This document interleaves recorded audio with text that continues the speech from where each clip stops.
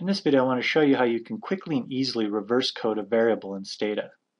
Quite often when accessing a secondary dataset, or even a dataset you've constructed yourself, the ordering of the responses in nominal or ordinal variables may be the reverse of what you expect or want given the name of the variable. For example, if you have a variable that measures one's trust in one's neighbors, as we do here in the variable trnei, we find that the response set is ordered in the opposite direction of what the variable or even the concept of trust implies. Here, a higher value corresponds to less trust, not more. Given that the variable name implies a higher value would indicate more trust, we would want to reverse code this variable so as to make the values in the variable more intuitive. Fortunately, there is a user-written command in Stata, revrs, that's quite simple to use. In the command window, simply type in revrs and then the name of whatever variables you want to reverse code.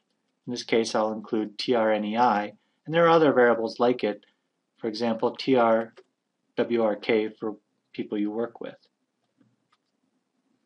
You'll notice in the variable window on the right, if I scroll down, that two new variables have been created. Both start with the prefix rev and then the rest of the variable name. Our original variables remain untouched. These are simply new variables. And if I codebook this new variable, revtrnei,